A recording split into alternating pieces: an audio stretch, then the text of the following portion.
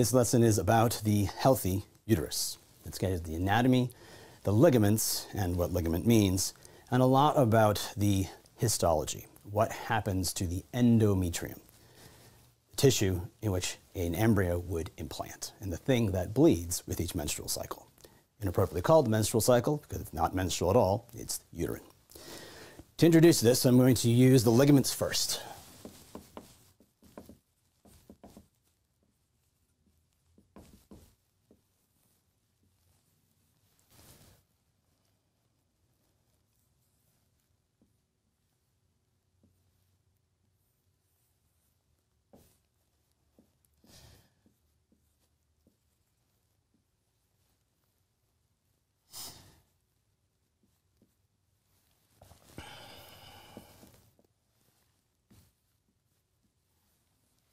This represents the pelvis. The uterus has a top, the fundus, the body, a cervix, which extends into the vagina, and two uterine tubes, formerly called fallopian tubes. But since that is an eponym, and I'm trying to remove eponyms, and fallopian doesn't tell you what it does or where it comes from, I'm going to be using uterine tube. This is obviously not what the uterus looks like. This is my best attempts at drawing it rapidly on the whiteboard.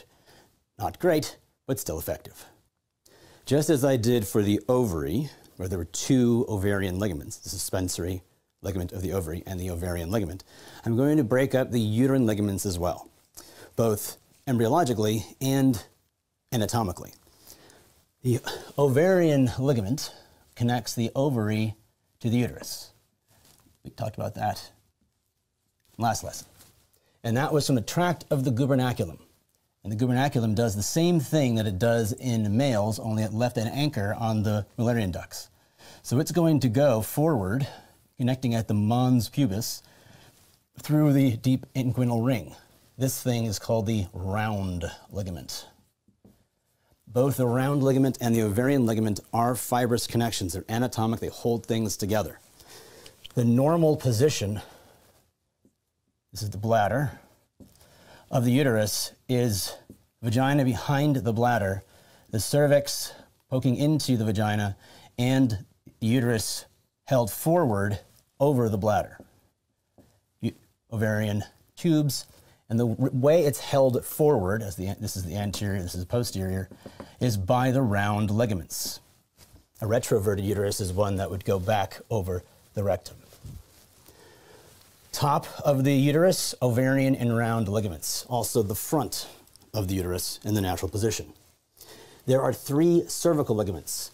One front to cervix, one cervix to back, and one that comes in from the side. They're named front to back, which means that the ligament that connects the cervix to the front of the pelvis is the pubo-cervical ligament. And in back, front to back, is the uterosacral ligament. Now, of course, there's two, one for each side. I've chosen to depict them left and right because the right ones are cervical, the left ones are the top front of the uterus. This one is called the cardinal ligament. It is better named the transverse cervical, and there's even debate whether they're actually different things. For now, learn both transverse cervical and cardinal ligament as the same thing, knowing that if you become a gynecologic surgeon, you may get told differently. The transverse cervical ligament, like the suspensory ligament of the ovary, is special because it carries blood vessels, lymphatics, and nerves to the cervical uterus.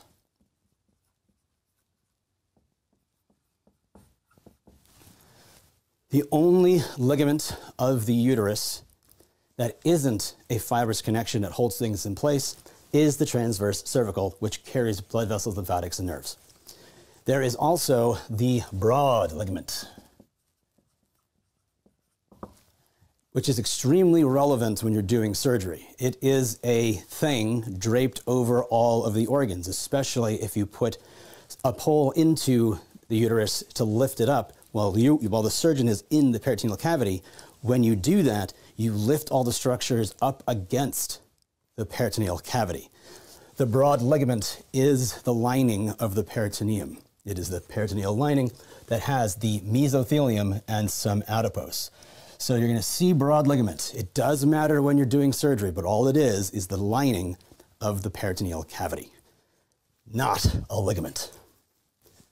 Cervix, fundus, ovarian tubes.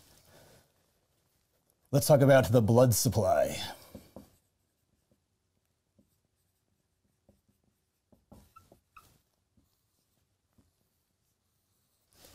Now I'm going to draw this in a weird way. What I'm going to do is have the uterine vessels on the right and their anastomoses on the left. I'm going to try to color code this entire structure.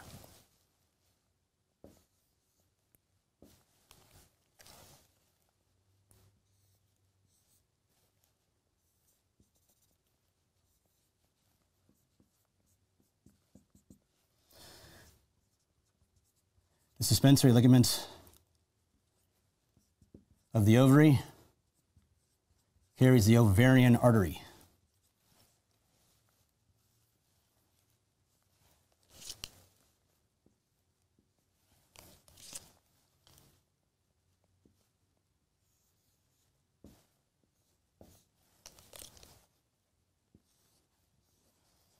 The cervix protrudes into the vagina.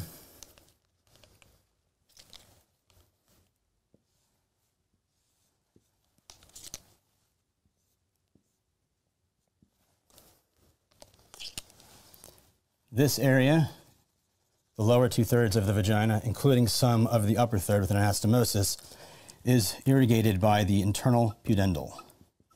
We'll talk more about this in the next lesson. The uterine tubes, ovary, and the top of the uterus are irrigated by the ovarian artery.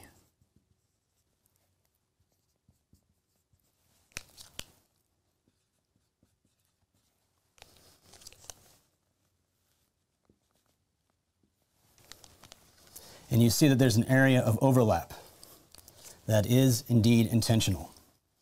There is an anastomosis opportunity here and here.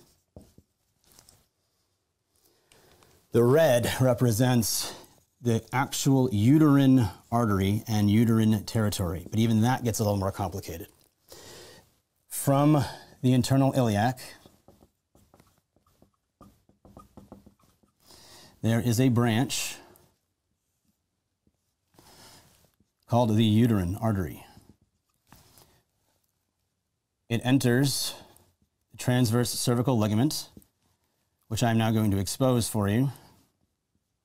We can see what happens. Inside the transverse cervical ligament, it remains the uterine artery.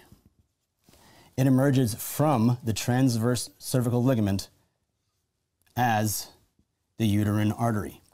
Inside the transverse cervical ligament is a branch that occurs called the vaginal artery. The reason why this is important, why I drew it out like that, is because the vaginal artery isn't separate from the uterine, and it doesn't perfuse the vagina. It perfuses the upper third of the vagina, the thing of embryologic origin, with the uterus. The lower 2/3 come from something else. The upper third, uterus, uterine tubes, come from the Mullerian ducts. And so I'm trying to get ahead of the fact that you might think hearing vaginal artery, it does all of this. It does not. And the reason why this is significant is because if you're doing a procedure that involves the uterus and the uterus is bleeding, the instinct will be clamp the blood supply to the uterus, transverse cervical ligament on either side. But because there are anastomoses, you have to know that blood's coming from somewhere completely different, unrelated to the transverse cervical ligament, so you may have to do something else. Specifically, internal iliac continues and gives off another branch, which is the internal pudendal. So you may need to perform more radical surgery or to clamp other ligaments. There's no ligament for the internal pudendal, But you do have the suspensory ligament of the ovary as well as both transverse cervical ligaments.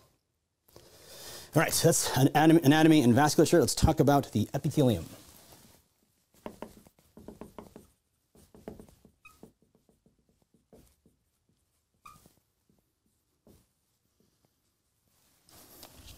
The epithelium of the uterus, the endometrium, is a simple columnar epithelium that invaginates.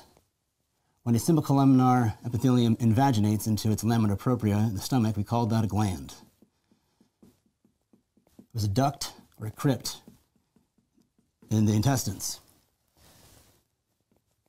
The surface epithelium with the uterine cavity here is a simple columnar epithelium.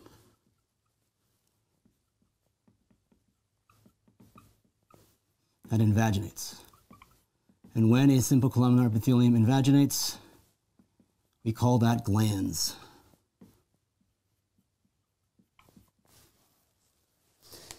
Just like in the skin, where epidermal structures invaginate into the dermis, but keep the basement membrane of the epidermis, or in the GI tract, where it invaginates into the lamina propria, here in the uterus, it invaginates into a stroma. Now, stroma is used for the non-epithelial tissue in the ovary, uterus, and breast. Stroma does not mean the same thing in each case. Specifically, this one is a hypercellular stroma. And conceptually, it's no different than the lamina propria or the dermis. But it's different than both because those are usually mostly acellular.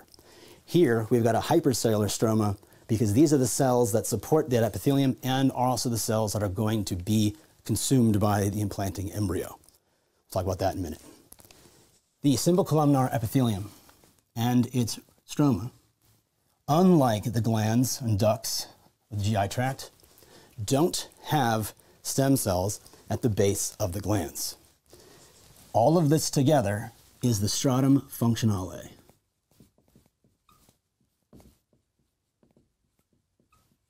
The endometrium is a stratum functionale and a stratum basale.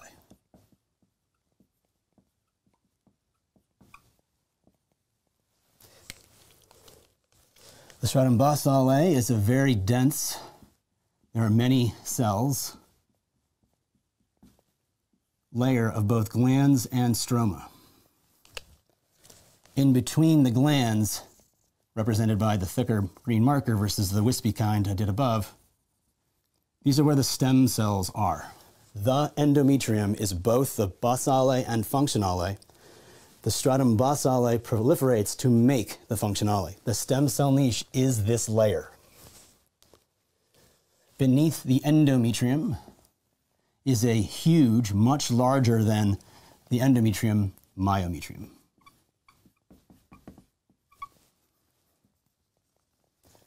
Which I'm going to represent here by this double dash because it's through the floor relative to the sides of this endometrium. It is homogeneous and it's all smooth muscle. People like to teach that there is a perimetrium, as if it's one of the 3 layers of the uterus.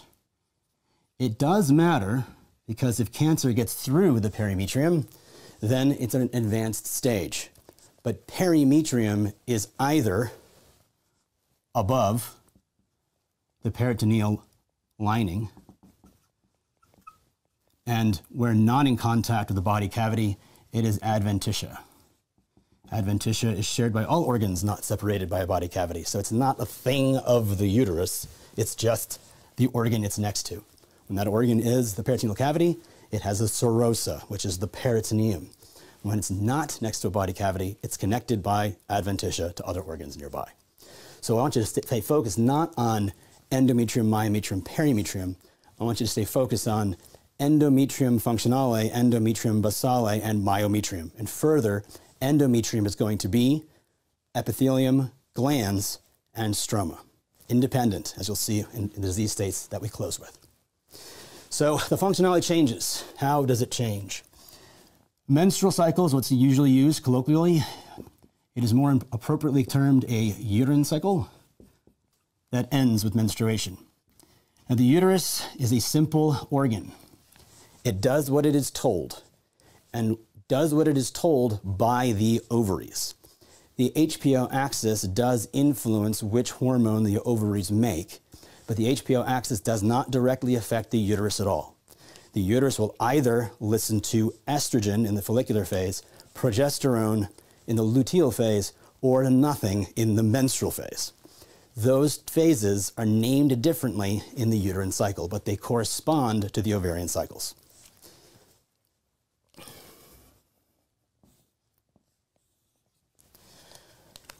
At the beginning of the uterine cycle, menstruation has occurred, the system is revving up. The functionale is very small and then gets bigger.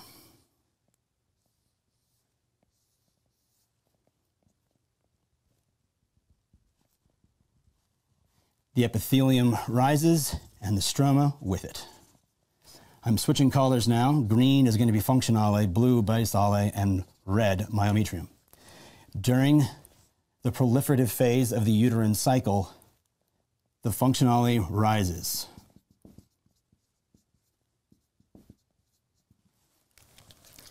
This stage in the cycle is called the proliferative phase,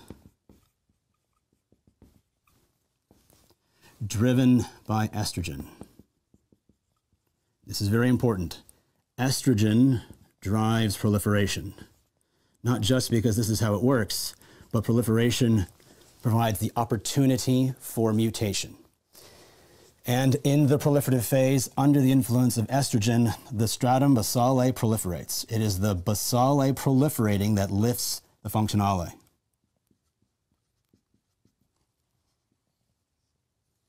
Cells down here are proliferating, pushing the column of cells above it up. And it's also very important to note, throughout the entirety of the uterine cycle, the myometrium does not change.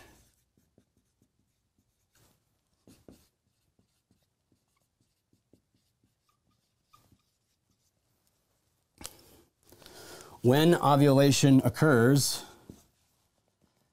the ovaries go from the follicular phase into the luteal phase, which is going to be, for the uterine cycle, the secretory phase. During the secretory phase,